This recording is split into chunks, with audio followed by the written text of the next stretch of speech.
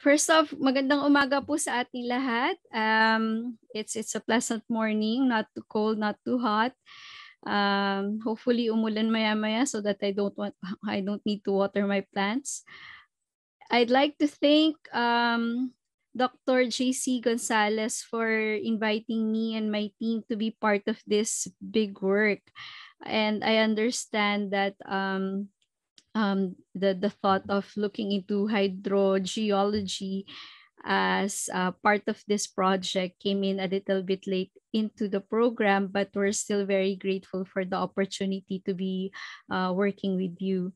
So the colleagues that I initially connived and fooled into working with me are Dr. Jen Padrones from CFNR, IRNR, and one of our new hires at CESAM, Dr. Juan Miguel Gotana, Dr. Lucelle Cui, and Dr. Jack Perob are faculty members of CESAM.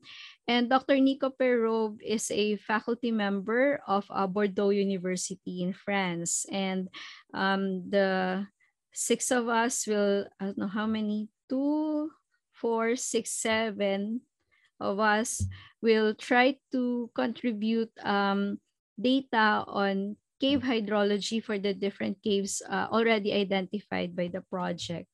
So, okay. So this is going to be the outline of my presentation. Just very quickly, what is hydrogeology, the objectives of the work, the methods that will be employed, and the target outputs. So first, hydrogeology. Well, hydrogeology is essentially the science, a branch of geology that looks at water behavior. I wrote in caves already, but water behavior underground. And when we talk of underground, there are different interactions that actually go on. And it could be just water passing through the pores or passing through pores and then also diluting the materials that make up the rocks. And then all the waters eventually end up in springs or streams or lakes, and they find their way back into the oceans. So in a normal non-karstic system, water would flow where the holes in the rocks are interconnected. So it's a play of porosity and permeability. And it's fairly easy to predict, well, not easy, but it's fairly easier to predict how and where water would flow. And with water would be the contaminants and other minerals that can be dissolved in water. However, water and rock interaction is different when the rocks are composed of materials that can be easily dissolved in water. So these areas are what we call what eventually would develop into karstic systems. So this is a type of landscape where bedrock is dissolved, creating sinkholes, sinking streams, or streams that disappear, and caves, which is the interest of this research, and springs where water come out from the ground, and other such geologic characteristics or features. Now, generally, as mentioned earlier, most caves or karst systems are associated with soluble rock types such as limestone, marble, and gypsum. In the Philippines, we have more of limestone and marble, not so much of gypsum. And a typical karstic landscape forms when much water is falling on the surface.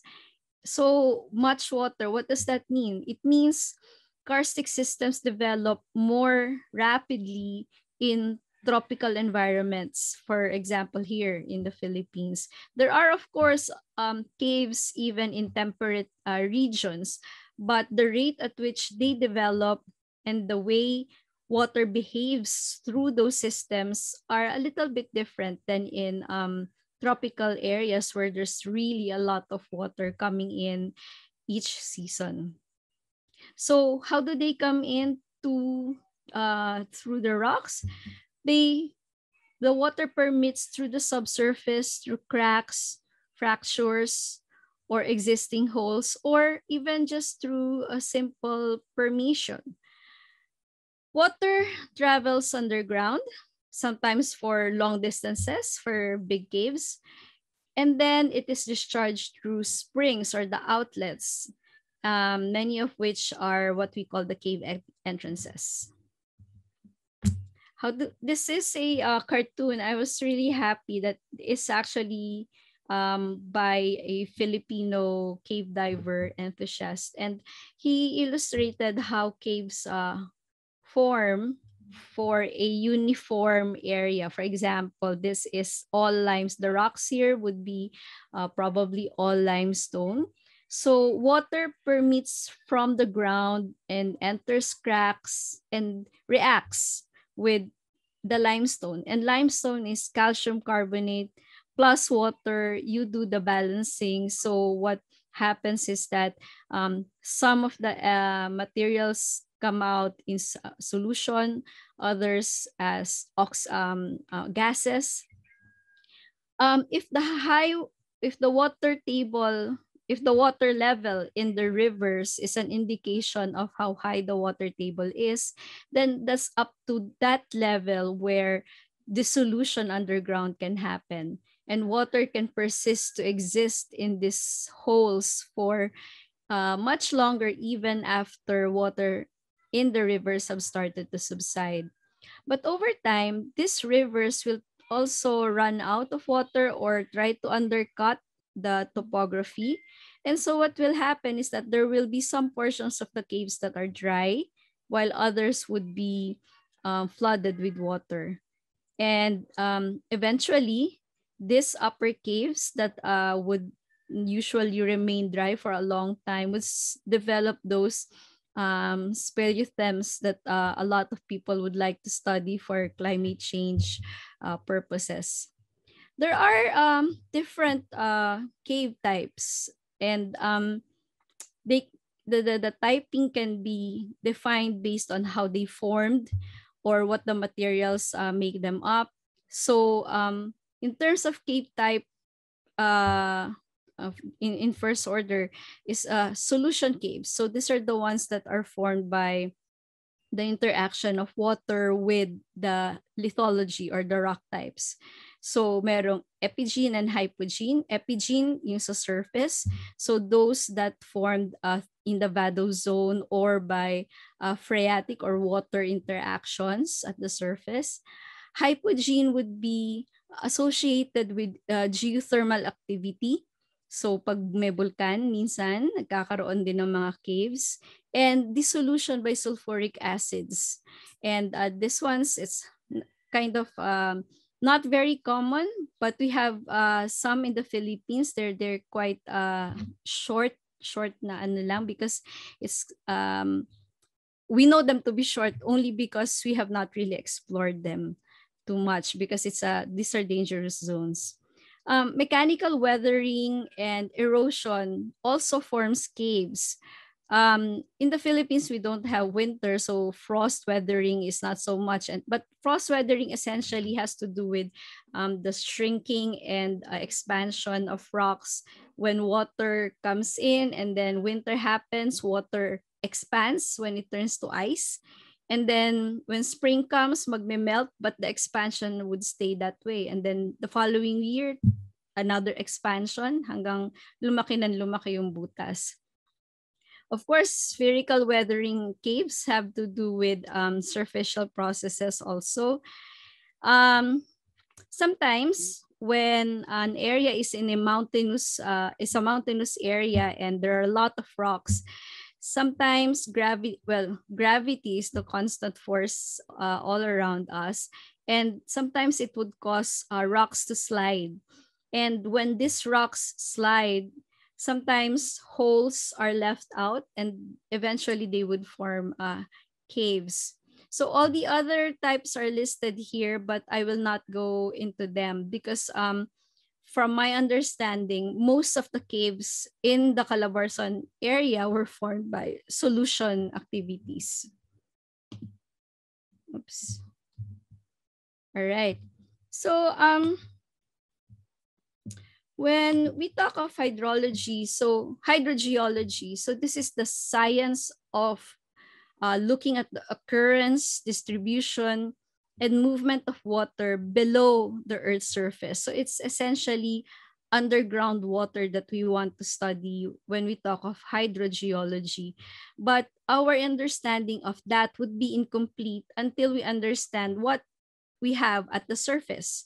So for example, for cave hydrogeology, it's important to understand meron bang allogenic recharge system, meaning the rocks are not soluble, therefore they will not likely form the caves, but they can be conduits, or they can be the watershed or water catchment that would deliver the water towards the calcareous or limestone area where cave formation is occurring.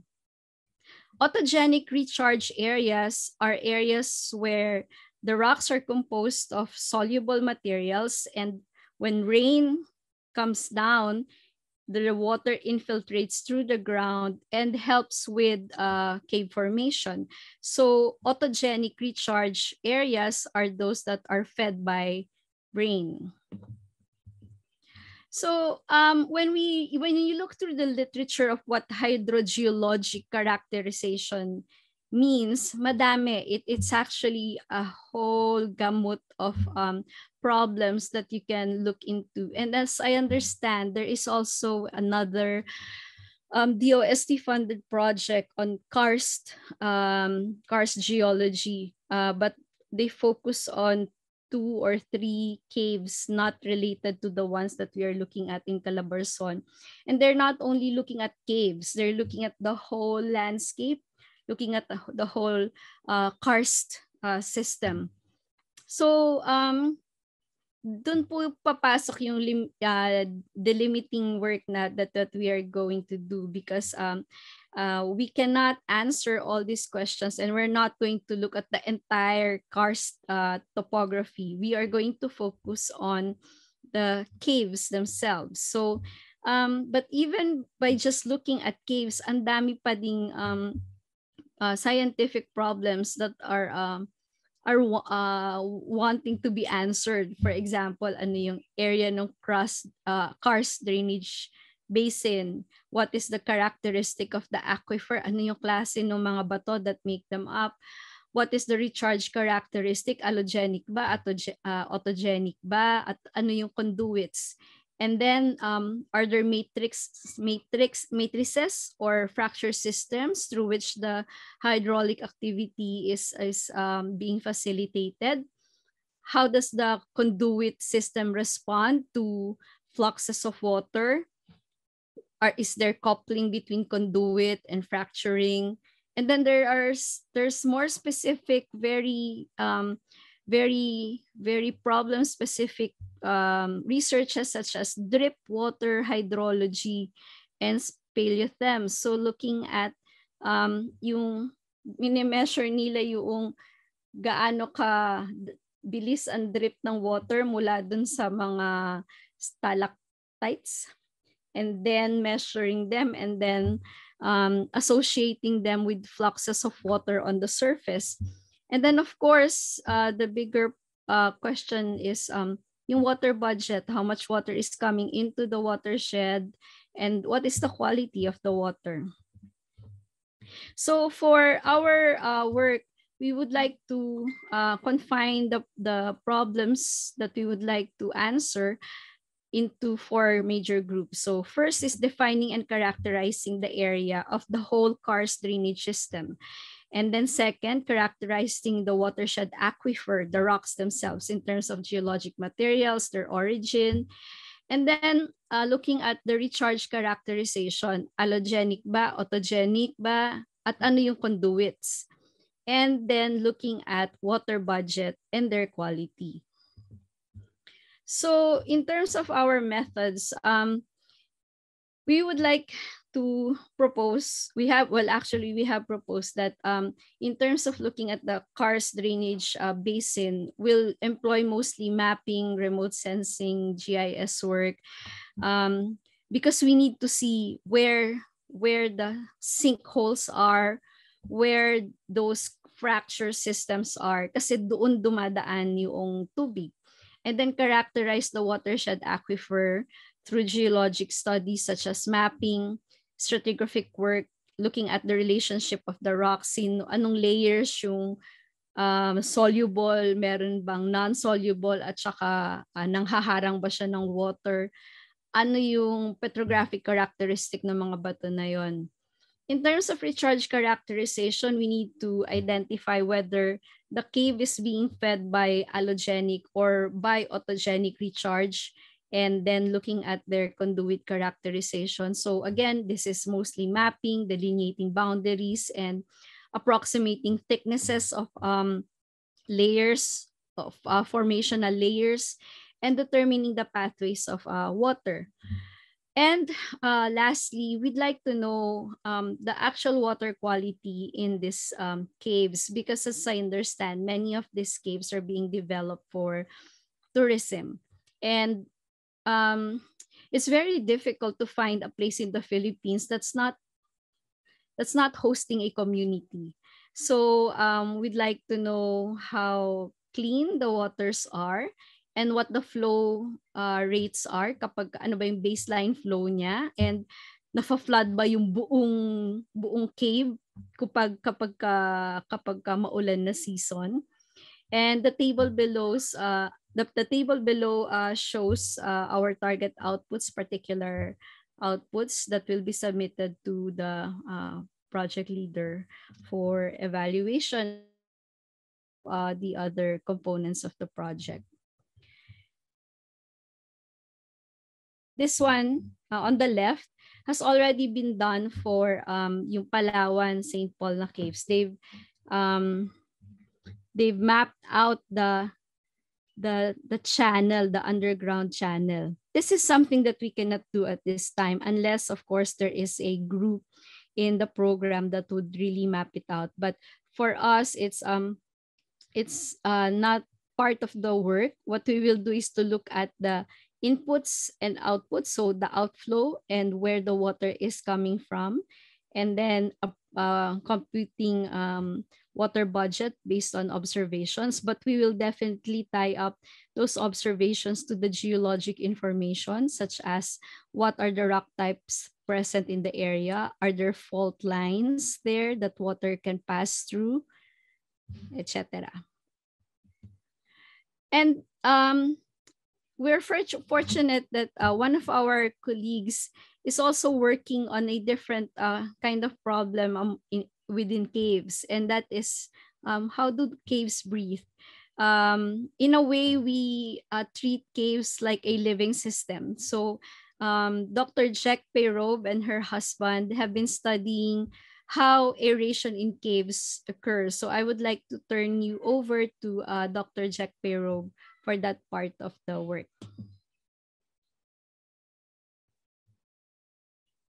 Magandang umaga po. Magandang umaga po sa inyo. So on this particular section, I'll give you a brief how would I say introduction on cave and air. So, as we all know, caves breathe, and with this, we have to consider the drivers. So the drivers normally, these are the gradient of temperature. If we talk about this, our main aspects that we would like to check is the inside and the outside of the cave, wherein we normally monitor it daily. There's even night and day, and then we would also like to look into the seasonal changes, wherein we can consider wet and dry, and of course the trend in terms of climate change. With the driver, the most interesting and challenging part is our setting, which is in a tropical setting. We also have the pressure, yun, pag bumagyo po, there's air pressure drops. And then when there's heavy rain, there's this infiltration of water pushing down the air. So it has consequences on this particular talk. I will just focus on CO2 and radon. Of course, there are a lot of parameters, but our interest is mostly on these parameters. And depending on the drivers and the pressures, the levels of the CO2 and radon will vary inside the cave. And this will affect in terms of water chemistry. Alam naman po natin yun, may connection siya, which can deposit some lime scales or dissolve the lime scales, depending on the situation, which has a consequence in terms of the speleothems. This has impacts on us sa mga tao po, and then sa fauna. Normally, in terms of CO2, we don't like it when it's of high level, right? So depending on depending on the breathing of the cave, CO2 can increase or decrease. CO2 also, in terms of biodive, can influence some bacteria and some fungus, or it can influence the fungal proliferation in the cave. Now, in terms of radon, we have to be in a certain level din po, because above the limit of radon, and then long exposure, it can be carcinogenic. So for radon, we normally, halimbawa sa natin po, sa normal environment, I mean sa setting natin sa bahay, and then sa workplace natin, the breathable level is 100 becquerel per m3. So above that, kailangang i-monitor na po natin yon. And then maybe there will be actions, we will be needing actions after. And it has impacts also in terms of speleothems. It can be altered. The question here is that sometimes in the cave, it's not only the cave, but there's this particular interest. For example, yung mga historical artifacts. Baka meron po tayong mga historical na bones, or may mga paintings that dated long time ago. We would also part to protect this as part of the of our patrimony. So how the caves breathe and how the ventilation goes, it can affect these artifacts. So that's knowing how does the cave ventilate is very important. So for this particular study, we have 3 objectives. So first is to assess, of course, the air quality parameters, and we will focus on the temperature that should be monitored throughout the year, the CO2 in terms of limit of comfort, and then the radon content. Here we said that the toxicity is around 300 becquerel per m3. But the breathable level, we have to, as I have said, is 100 becquerel per meter cube. So we have to check this one. Secondly is we want to establish the aerologic behavior of the cave in terms of cycles of ventilation, in terms of its capacity to renew in an annual basis, in terms of its ability to go back the initial stage if there will be any perturbation. Thirdly, we would like to explore the effect of the intense event, lalo na in our setting. So if there's these heavy rains, if there's a pressure drop, and as Doc Day have mentioned, we have caves for ecotourism or potential ecotourism. So we would like also to check what can be the effect in terms of the presence of people. Now, how we do it, we normally conduct punctual measures. So this is to estimate the range and variations of the parameters. And then temporal analysis is very important. Meron kaming a medium frequency. If we would like, this will just be 1 hour to every 6 hours in terms yung pagitan ng pag-monitor. The second step, if the cave really needs this, is the high frequency. So the monitoring will be 1 minute to 10-minute interval. And this temporal analysis will also consider, of course, the seasonal variation. For the parameters that I have said, we have the temperature, CO2, and the radon. Temperature, normally it varies slightly. So around 1/100 in an hour. And we will be needing high resolution if the cave, how will you say, depending on our interest. For example, if we would like this to connect on the proliferation of the fungal proliferation, eventually having an effect on these pollutants, we can use this high precision. For CO2, the external atmosphere, we all know, is 0.04%, but in caves, it can reach 3.5%. The variation on intense event can reach 0.1%. In France, actually, CO2 is mostly produced by the plants. And then depending on the activity, we can monitor the variation, the level in terms of CO2, summer ba siya or winter ba siya. In the Philippines, we are suspecting that we can have high production of CO2 throughout the years. So this is exciting for us. And in terms of radon, of course, this is produced by magmatic rocks and by clay. It varies depending on the ventilation. It can reach 3,500 becquerel per met cube in an unventilated environment. So we really have to check this thing. Now, how do we do it? We have the installation of the sensors depending on the parameters. Meron tayong where, how, and when. Where we have most of the time two parts that are very interesting for us. It's inside the cave, of course, to assess the cave end member. And secondly, entrance, yung kung saan nag-meet yung air, considering as a mixing area. How, of course, we will make use of the sensors, but this is a challenge because the sensor should be placed for a long time. So we need a place wherein it is safe from theft, from flood, and other unfortunate events. For the duration, it depends on our sensors. So with the temperature CO2, it can be left for a month for continuous monitoring. Radon as well, for a week mostly, yung ginagawa namin. I don't have it cannot last, mine cannot last for a month, pero a week can be safe.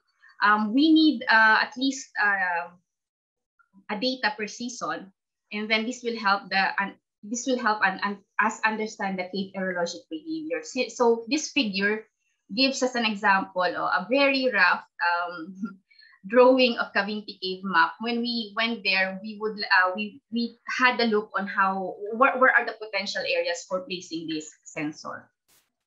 Now, we have some example findings based from our past studies. This is not from the Philippines, but I think that it can be very useful in terms of our study here.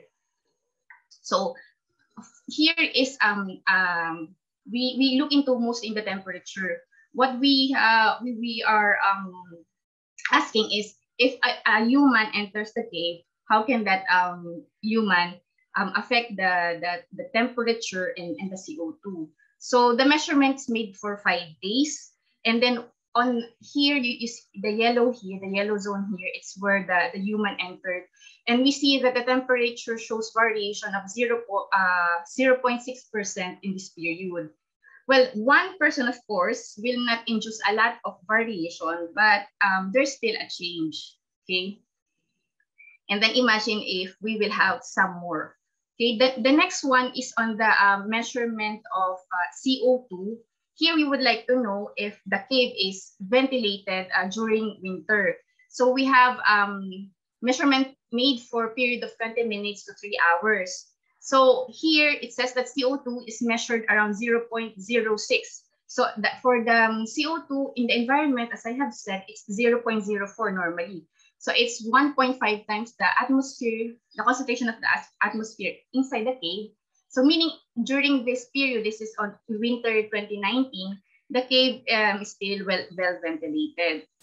There's another study, it's in Cusack site in France.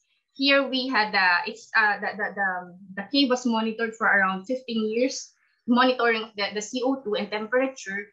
So from here, we have assessed the periods of air renewing of in the cave and the periods of CO2 accumulation. Basically, what we can see here is that during cold season, you see there, the temperature, the air can get in. But during warm temperature, we can see that there's a sort of a trap there. The air just pass there and go back outside. So this is one of the interesting trends that we have found. There's another cave, we call it a cave XX because we're talking about radon. This here, we saw that this cave presents similar variation in terms of CO2. But in December, CO2 decreased, whereas radon remains high. So CO2 decreased because of lower production. So radon here, we can see that the red ones here can be higher than 300 becquerel per m3. As I have said, for the breathable, if a person would like to enter the cave, it's just around 100 becquerel per m3.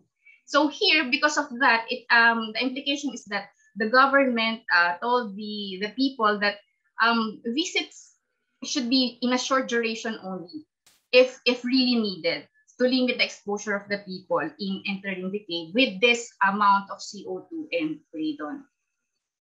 So there's, I know that you know this famous Lascaux cave. So based from our studies there, we did continuous monitoring of CO2, temperature, and water to assess the fine interactions between the environmental parameters and CO2.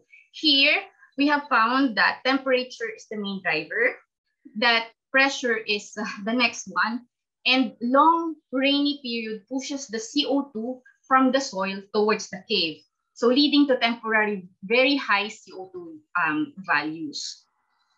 There's another example of, this is again from in Lascaux Cave, in this site.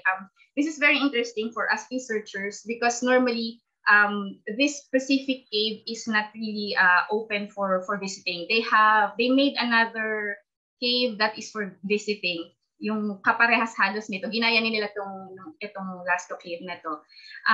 With this, this is only open for researchers, but we know that at a certain month, the CO2 level in this area will go up. So with the cartography of CO2 inside the cave that was made, we know when we can get in the cave and we know when we cannot get in the cave. So this is also imposed by the governing bodies there in France. So these are just the examples of the researches and the outputs that we did that I think we can use here in the Philippines. Okay. Thank you po. I'll go back to Doc Day. I'm actually done. Okay po. Thank you so much po. I'm Ma'am Michelle.